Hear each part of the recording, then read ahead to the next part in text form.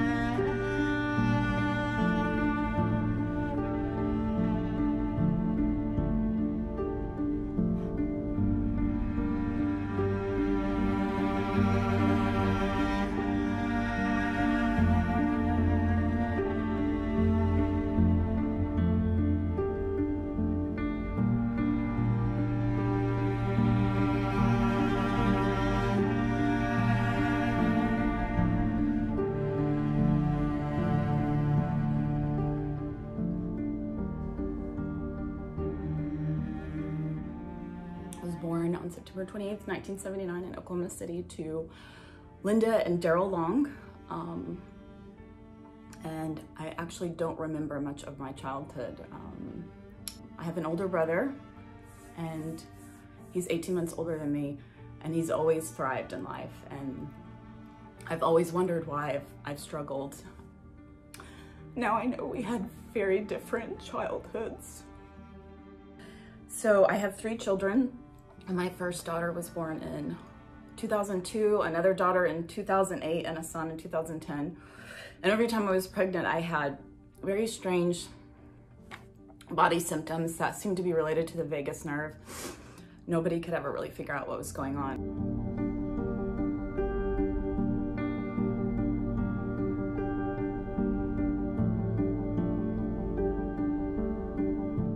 I went to the emergency room several times as the pregnancies progressed. I seemed to get worse. Now I know that those were body memories from the trauma, and I know a lot of women are triggered when they're pregnant, and that was what was going on with me.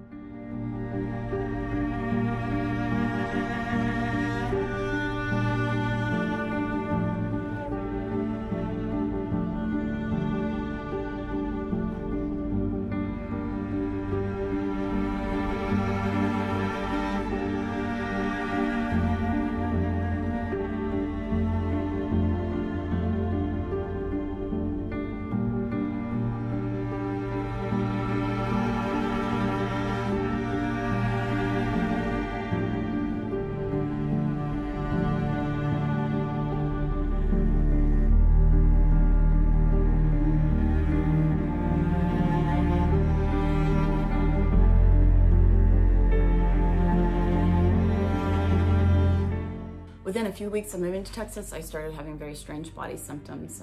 My heart would race, I would feel very nauseous and sick, and I would pass out and wake up and throw up.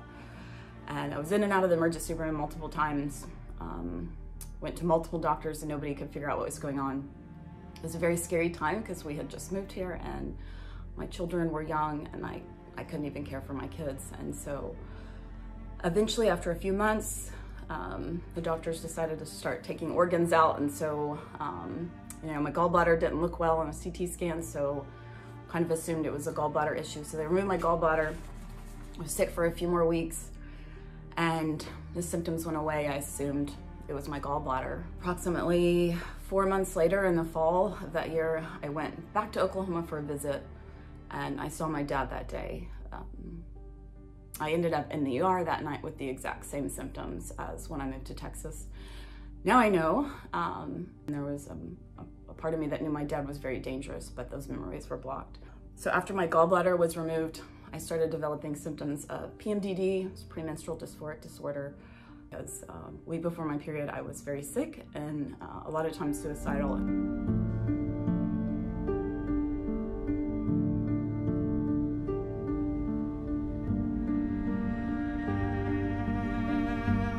On September 27th of 2017, my dad died of essentially drinking himself to death. This was the day before my birthday. My birthday is September 28th. And I don't think it's a coincidence that Carina went missing on September 28th. I will get to this later, but I believe my dad drank himself to death out of guilt for what he did to me, as well as her and the other girls. As soon as my dad died, I felt very disassociated.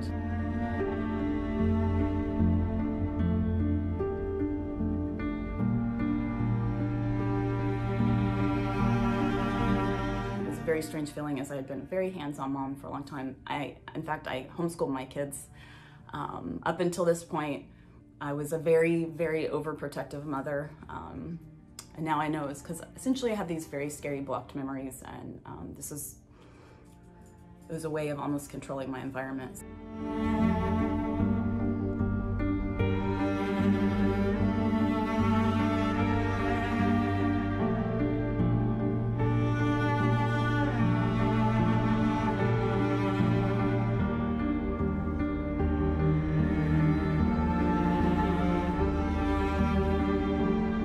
This is around the time that I started developing very severe symptoms of PTSD.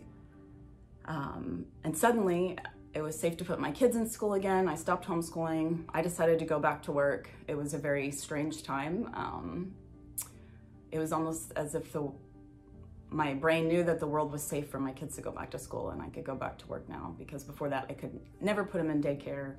I couldn't leave them with anybody. I was just incredibly overprotective. This is when I start developing extremely severe PTSD symptoms.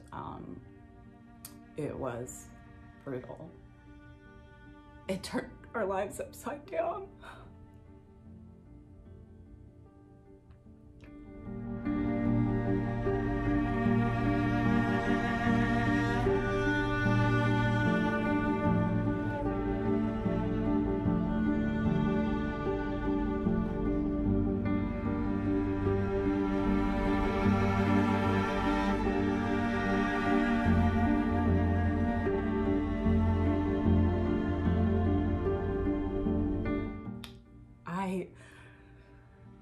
When people were agitated or irritated,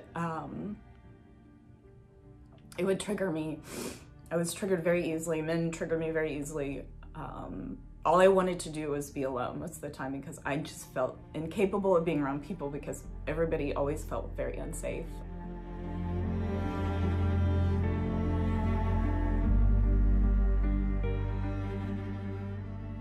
I spent my days trying to not get triggered, and the energy it took to do that was just absolutely unbearable. Ended up moving out into an apartment. My husband and I have been married for 18 years at this point. 10 million suns across the sky won't outshine my love for you. Fire in the dark with a blinding light won't outshine my love for you. Ooh, oh, oh, oh.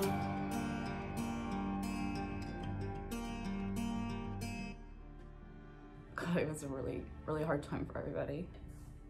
I went and had a brain scan at the Amen clinic.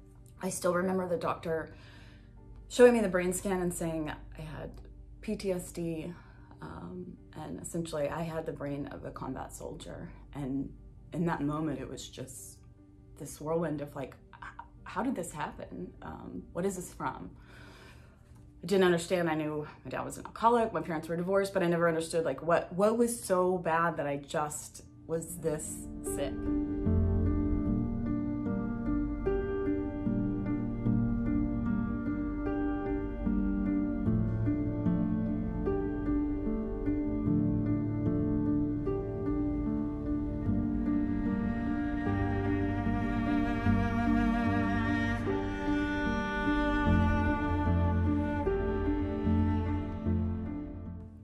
Because at this point, I started having what I called collapse episodes.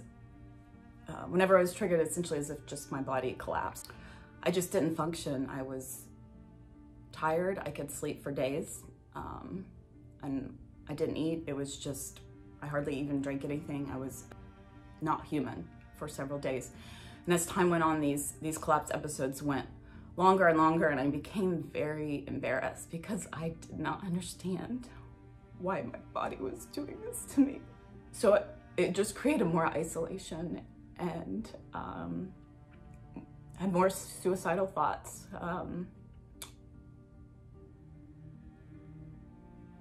I held on for my kids.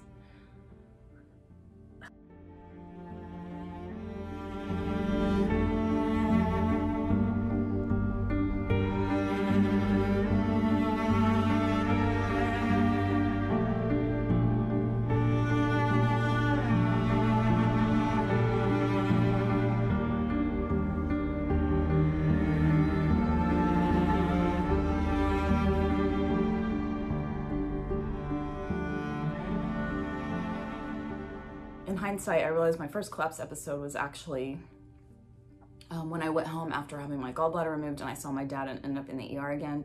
When I was driving back from Oklahoma, I had my first collapse episode. I was so exhausted that I had to pull over. Thankfully, I had a friend in Dallas. I went to her house and My ex-husband at the time had to actually fly in and get me and my kids and drive us home because I at the time I thought I had some sort of virus because I was just so exhausted. My symptoms escalated. I spent hours on the internet trying to figure out what was wrong with me. I was desperate to figure out what was wrong with me. And at this time, life really began to unravel.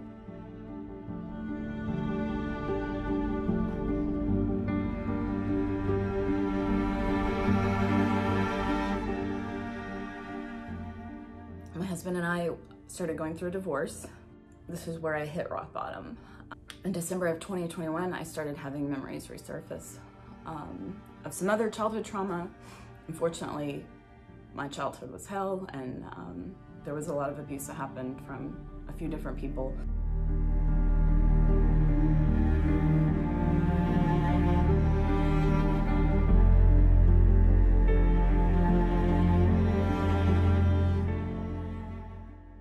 As the memories kept coming out, I kept thinking, this is why I'm collapsing. This is it. This is why I'm collapsing. Well, the memories came out. I'm still sick. I'm still triggered. I'm still collapsing. And God, I just felt so hopeless.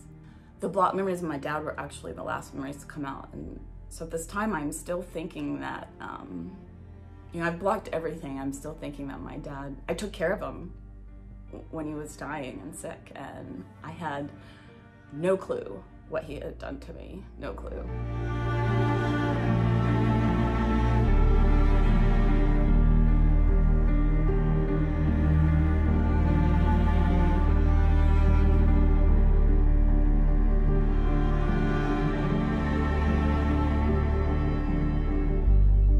Still really sick at this point. I had decided to check into a 30-day trauma treatment program because I was not functioning, and I knew I had to do something major or I wasn't gonna make it. So before checking into the trauma treatment program, I had a friend who had been with me throughout this. She said, get on a plane, come see me for the weekend.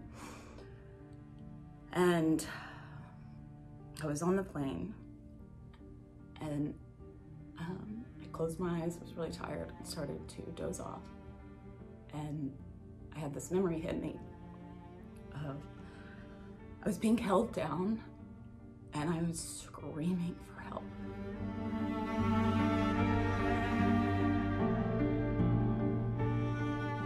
I remember is being given something pink to drink in a van and us driving for a while. I woke up, I was being held down, was being instrumentally raped. I remember it was blue, whatever it was.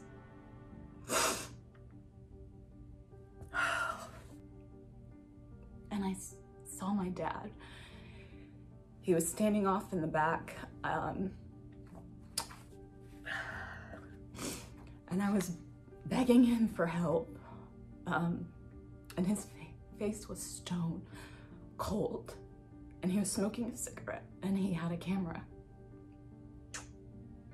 I passed out. I remember waking up naked on the floor, and I was so drugged and sick, I couldn't turn my head, and I started throwing up, and I was choking on my own vomit, and I could hear men talking, and here I was just trash on the floor. You know, my whole life I've had panic attacks whenever I'd throw up. I could never be alone.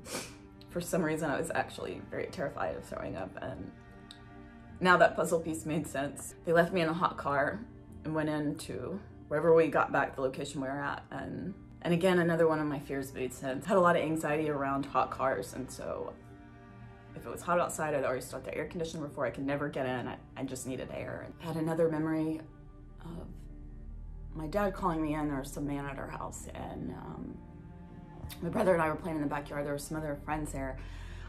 And I remember my dad took me to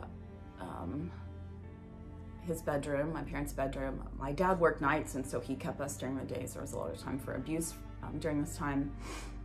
And so I remember him shutting the door very coldly, telling me to take my clothes off, and I was raped and photographed. And I remember them telling me to put my clothes back on, and went outside, and I wanted to be a boy because in my mind the things that were happening to me didn't happen to boys, and they were and I was essentially just trash, just there for whatever anybody wanted. I just knew my brother didn't have to go through what I went through, and I associated that with him being a boy, which in my circumstance, that's exactly what it was. Around this time, I'm still having collapse episodes, but it's getting close to the time that I was checking into the Sanctuary at Sedona 30-day trauma treatment program. And so I was taking my new puppy to my mom's house in Oklahoma so she could watch her while I was away for 30 days. And as I was driving, I started having some memories hit me. At first there was a memory, and it was my dad at a sink, and he turned around and he had 2 knives, and there was a table in front of him and a woman laying on the table. And I still remember her profile. She had high cheekbones and brown hair. I remember my dad sticking the knives into her almost as if he was carving something. I was gagged and tied up. I remember we were in some sort of warehouse. He was able to pull the truck inside of the warehouse. And I remember there was windows up high, there was light coming in, and my shoes were off to the left. And I just focused on my shoes because I didn't want to see what was going on. He was yelling at me, wanting me to watch, or it was almost as if he had so much anger projected at me, but he was taking it out on her. I remember him dragging her out of the back of the pickup. She only had one shoe on. I remember this moment where he turned her over and a lot of her was missing, and he was turning around and rinsing things off in the sink, and there was red ice chest with white lids next to him. He got very angry because I kept focusing on my shoes. At some point he came over and he grabbed me by the hair, and he actually cut my hair with the knife. At this point, I defecated on myself. I remember being very afraid because I was also trying to throw up because I was gagged, but nothing could come out. So again, I was choking on my own vomit. I saw him cut her hair. I remember him cleaning up and squirting me down like I was an animal, and seeing her hair, my hair, blood on the floor. I Googled my memories. I found that there was a serial killer that targeted American Indian women in Oklahoma City, and they called him the Oklahoma City Butcher. And my memories matched the murder of Carina Saunders. So I knew my dad cut up a woman, and I Googled it, and there it is. I had no idea Oklahoma City had a serial killer. I had never heard of the Oklahoma City Butcher. I don't remember exactly what I Googled, but I remember it was the Unresolved Murders website, Oklahoma City Butcher, and as I'm reading through this, I'm, oh my God. No, no, no, no.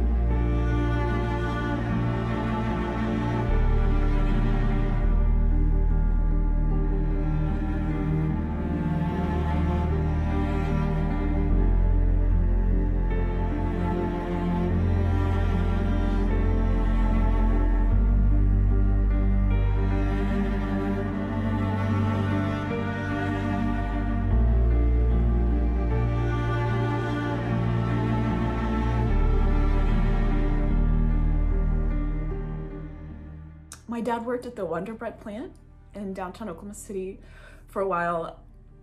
I felt like the murder was at the Wonder Bread plant, and I wasn't sure how that was possible because I assumed it was open 24 hours. When I Googled, the Wonder Bread plant shut down in February of 1986, and the murder of Marsha Tina Saunders was in March of 1986. I believe my dad knew the ins and outs of the building, and it was vacant at this point, and that is where he cut up Marsha Tina Saunders. When he was finished, he wouldn't even let me ride in the front cab of the pickup truck. I remember riding in the back of a pickup with these ice chests, knowing there was body parts in them. We went to pick up my brother. This time I was in half-day kindergarten. I went to afternoon kindergarten. I remember him pulling over before we got to Grace Christian Academy, which is where we went to school for a few years. And I was told to get in the front cab of the pickup truck. And this is another memory of my brother. We were picking up my brother, and he was so happy coming out of school. And God, just wanted to be a boy again. I knew my dad hated me for some reason. I didn't understand why. This is where I start putting a lot of puzzle pieces together. So I know what I saw matched up to Marsha Tina Saunders. There's no other murder in Oklahoma where there's an American Indian that was cut up into pieces. I knew my dad at this point was the Oklahoma City Butcher. My dad collected knives, so I'm starting to put all this together. He was in the Army, he was a chef in the Army. In the 70s, I have some of them, and my brother has the majority of them. After he died, we inherited those. My dad was obsessed with cleanliness and bleach, so I know most likely they were cleaned, but they're in a Ziploc baggie just in case. She disappeared on my birthday, September 28th.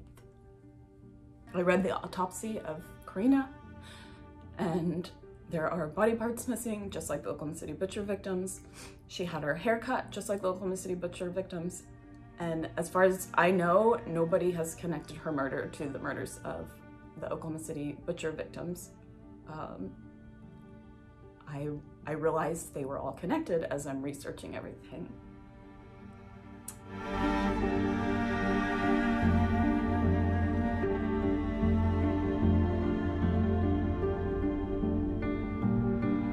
At this point, I was so sick, so overwhelmed, I just didn't want to live anymore.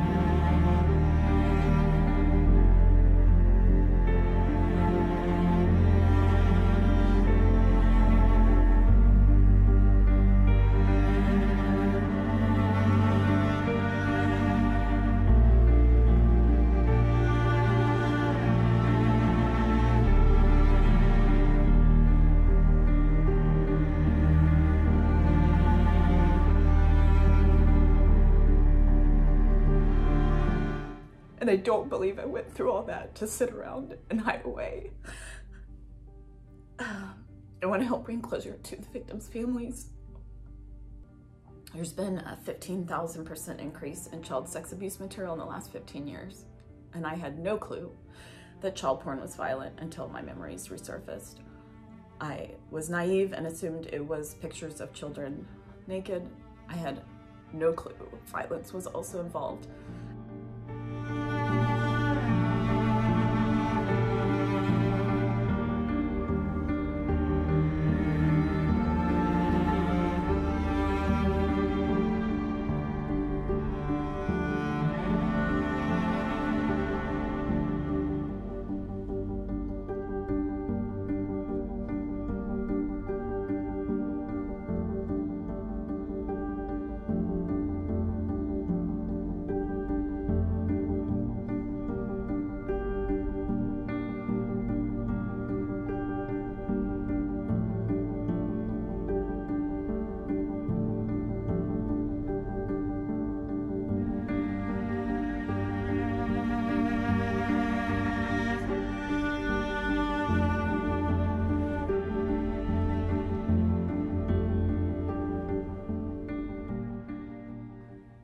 There are little girls, boys right now that are violently raped like I was, having to go to kindergarten the next day and pretend like everything's okay.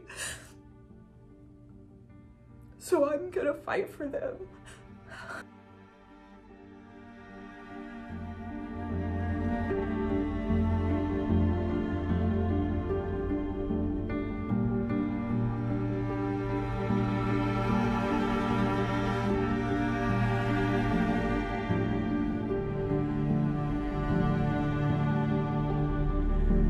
What I'm hoping is getting my story out. Maybe somebody saw something.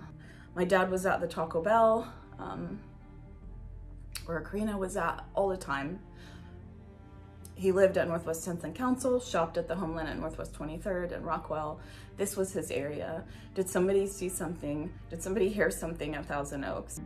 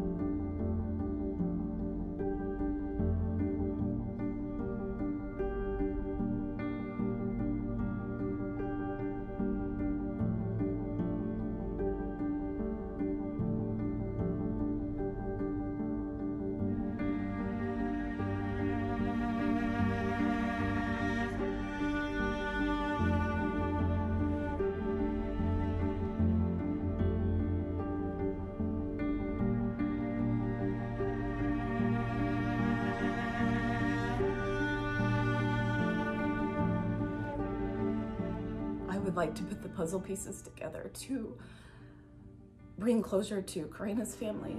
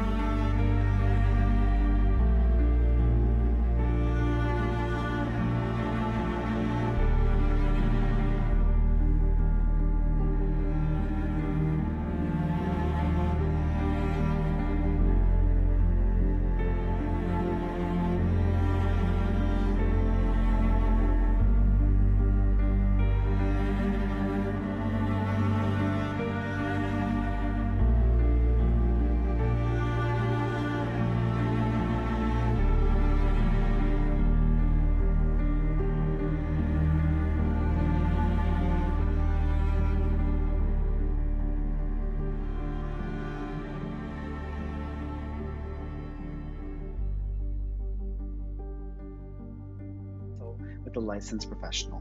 Do you understand and agree? I do, yes. Perfect. All right, love. What questions do you have? Actually, before you ask me anything, I will mention this. I don't know if this is this year or next year. I'm kind of leaning towards this being like in a couple years.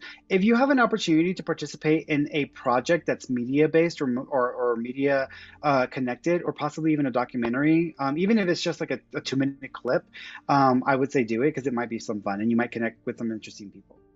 Okay. Yeah, because I kept seeing two things. I kept seeing sometimes when you like, I've watched like some of these documentaries on Netflix or like Unsolved Mysteries or whatever. So you'll see like these interviews and people giving interviews of their story or experiences or something that they're going through. So I was seeing that, but then I was also seeing like Lisa Ling when she was traveling across the country and she was asking questions or getting to know people and some things that were going on in different parts of the country. So I was seeing all of that in my head and I was like, okay, there's something media based here that's going to come up for you maybe within a two-year period. So I would say do it, because it might actually be a good thing for you.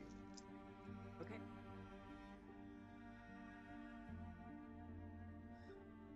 there was also a murder in 2011 that is very similar circumstances.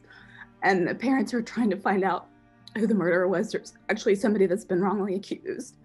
And I feel like it was my dad. And I'm So the reason why I brought up the unsolved mysteries thing, I had a client who had a mediumship session with me. And in the session, her mother came through who had been killed. And her mother had been raped and murdered. And she was actually featured in an Unsolved Mysteries episode. And her father was a serial killer. So that was the exact thing I was remembering when I was telling you about this Unsolved Mysteries thing, or if you get a chance to participate or give an interview, it would be good for you. So I don't feel like what you're experiencing is made up. I think there's definitely some truth to what you're experiencing it. And I think that as time progresses, more of the details are going to come out and may match up to facts precisely. So I feel like you're onto something that's going to start to kind of unravel and show up in a much bigger way. And this may be an opportunity for you to bring closure to a lot of people's lives. Here's the thing, we are not always, light comes through dark, dark comes through light. And sometimes darkness comes into this reality because there are opportunities for us as humans to kind of learn from those engagements with that level of darkness. But there's also light in the world. And so even if you came through something that was dark, you're the light. Mm-hmm. And you get to heal or provide closure to people in their lives. And so I think what you're doing and what's happening now isn't just a journey about you. It's a journey about those others who need to be healed in the process.